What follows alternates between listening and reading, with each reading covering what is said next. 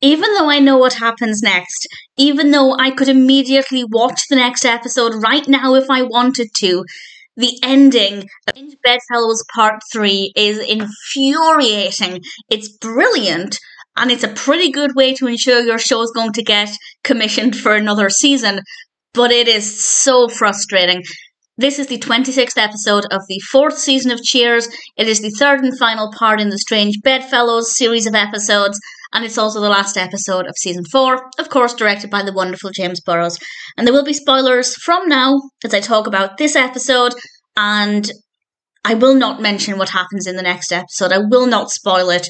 But I have obviously right now just finished rewatching this episode, and as I said, even though I know what happens next, I still had that little pit in my stomach of thinking you can't leave it there. I cannot even imagine the agony of watching this on broadcast in the 1980s, having to wait, I'm assuming, about half a year for the next episode. That would be torture, because the emotional relationship that we've built up with Sam and Diane is so beautiful and so magical and so infuriating.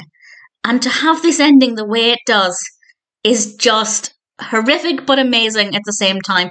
So I will go through the episode chronologically. There is really only one story in this episode. We do have a tiny little bit with Norm, and I'll mention that when we get there. But for the most part, we are concluding the Strange Bedfellows part of this season.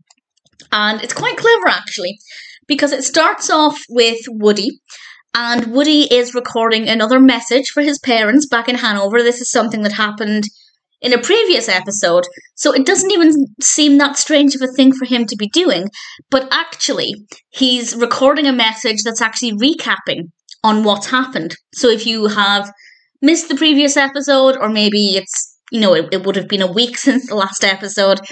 So recapping it, we learn that Sam is still with Janet. Diane stormed out of Cheers, vowing to never return. It's a really fun way to start things off.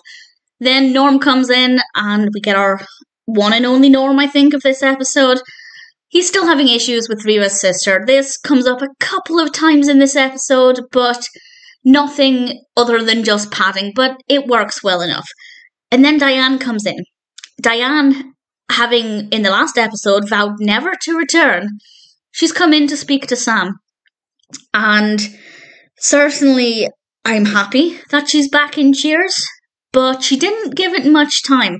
And then we get a scene that I just think is one of the most beautiful things to ever happen in Cheers, ever.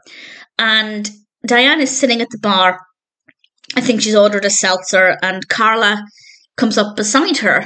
And she says she wants to apologise for the dye job joke. And she wants to apologise for, and I quote, all the crummy things I've said to you over the years. And there's this kind of, this sense of anticipating a joke or something snarky that Carla is going to say. But apart from pointing out a couple of jokes she made at Diane's expense that actually she would quite like to keep, she doesn't want to apologise for those. It's so lovely, and we have this moment of friendship between Carla and Diane. And the reason for this, in my opinion, is because Carla sees that Sam and Janet don't belong together, and I think she's starting to realise that actually Sam and Diane are meant to be together, and I think she thinks that that's ultimately what's going to happen. Whether or not it does, I'm not going to say, but this is her chance to try and make amends with Diane, because she believes that actually she's going to be with Sam, and that's the best scenario for everybody. And it's just such a beautiful, beautiful moment. We learn that Diane has got a job. She's a checkout clerk in a grocery store, and she goes to Sam's office because she says that she has to make some phone calls. She's waiting for information about another job, and Woody goes in there after her, and she confesses to Woody that she'd actually come to see Sam to apologise for eavesdropping because she felt bad about it. And Sam and Janet are about to come into the room just as Woody leaves, and Diane doesn't want to face Janet, so she hides under the desk and is obviously eavesdropping unintentionally again. And we have a very funny moment with Woody, but before that, Janet asks Sam quite plainly what his intentions are with her. And she kind of starts to hint that they need to become a little bit more serious, because obviously she's in the public eye. People need to take her seriously, so she needs to be seen as taking her relationship seriously. And she's obviously putting Sam on the spot here, knowing what we know about Sam and how he responds to commitment. It's not a great thing to do, and Sam kind of brushes it off and manages to get out of the situation without giving a concrete answer. They leave the room. Janet leaves the room, and Woody comes in, and Sam is there, and Woody asks Sam where Miss Chambers went. And Sam's confused because he doesn't know that Diane's under the desk. We, the viewer, can still see Diane under the desk, of course.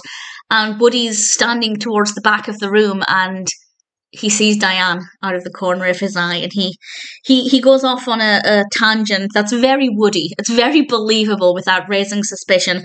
Sam leaves. Woody crouches down, and I wrote this quote down word for word because I genuinely laughed out loud when Woody said it. And he said to Diane, "I covered for your eavesdropping this time, but I think you have a real problem."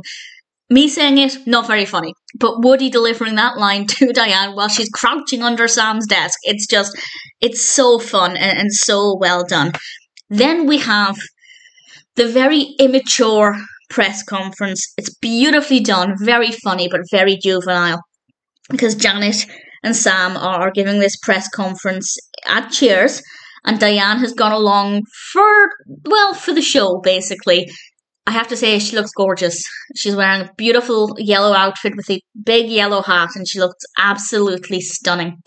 And because she had overheard Janet's question to Sam, she decides to ask Janet publicly what the future of her relationship with Sam is going to be like.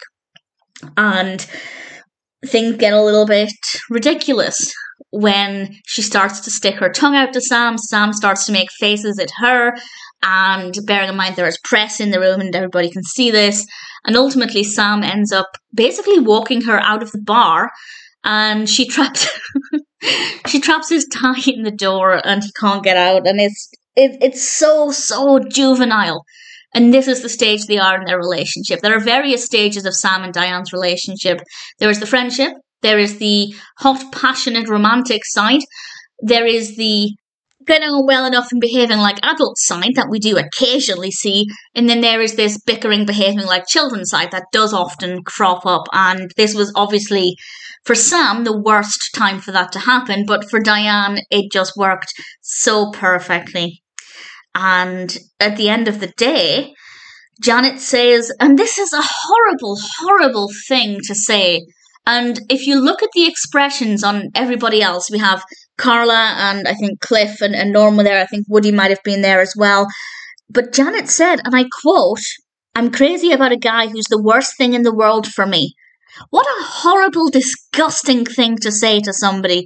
That's horrible to say to the person you're supposed to be in love with, but to also say that in front of other people, to say that that person is bad for you, that's vile. That's horrible. Fine, think it if you want, but that's a disgusting thing to say.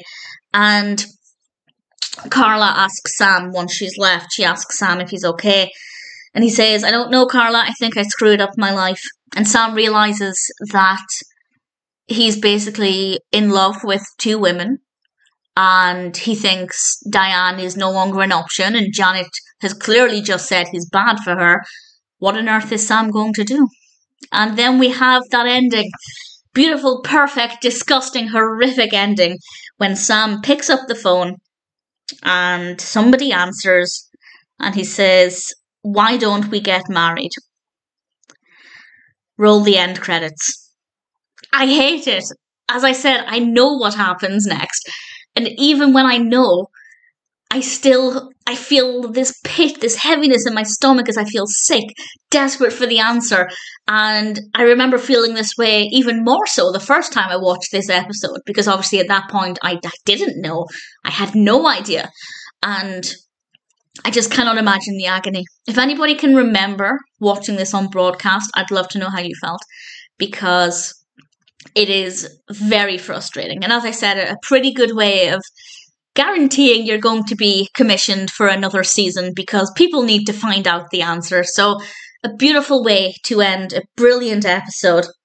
There are definitely some funny moments in this, but mostly it's a heartfelt look at two characters who had the chance to have everything together, and because they're both children and stubborn, neither of them has anything that they really want. And I'll say no more. Heartbroken that the 4th season is over, but excited to be rewatching the 5th season, and I guess we'll talk more about this when I rewatch the next episode. Strange Bedfellows Part 3 ends on a pretty powerful note.